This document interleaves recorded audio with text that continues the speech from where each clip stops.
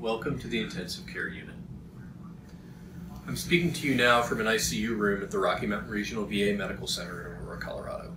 My name is Jim Lavelle. I'm the medical director of this unit, and I'm also an associate professor of medicine at the University of Colorado School of Medicine. My specialty is pulmonary and critical care medicine. I am pretty much at home here in the intensive care unit. I've been doing this job for 20 years now, so I'm pretty comfortable.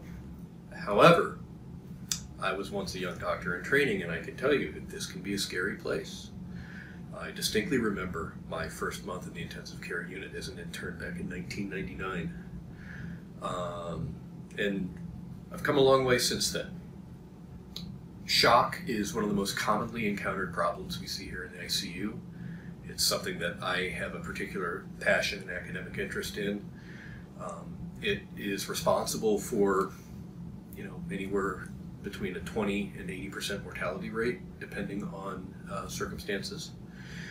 And early diagnosis, evaluation, definitive treatment can really save lives in shock. And that's what this course is all about.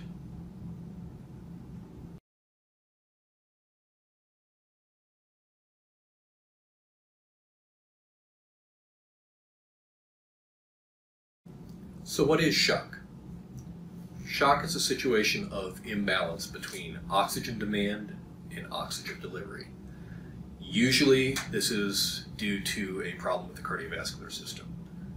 Blood pressure is too low, not enough blood flow, body's working overtime to fight whatever circumstances are going on that are making the patient so sick, and the cardiovascular system's not keeping up.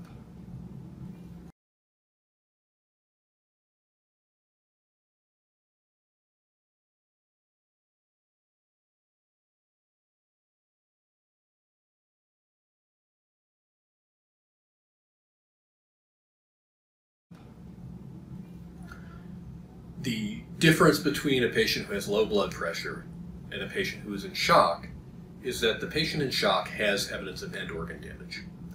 And the end organs we're concerned about would be the kidneys, the liver, the brain, bone marrow. That's the difference. And early recognition of organ failure in the patient with blood pressure issues or cardiac output issues is the key to making the diagnosis of shock. The next thing you need to figure out is what type of shock. And we're going to learn that there are 4 different general classifications of shock. And they're all managed differently. We'll also delve into what causes each of these 4 shock states. What's your differential diagnosis? Once you have that in place, you can initially stabilize the patient, do further diagnostic evaluation, and then ultimately definitively treat the underlying cause of the patient's shock state. This is crucial for an intern.